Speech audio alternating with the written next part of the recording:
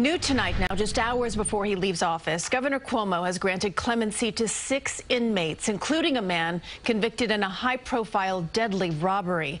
The governor referred to the case of 76-year-old David Gilbert to the parole board for potential release.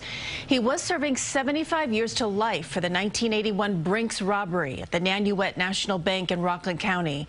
Members of the Black Liberation Army and other radicals killed 2 police officers and a security guard during the heist. The governor said all those given clemency showed remorse.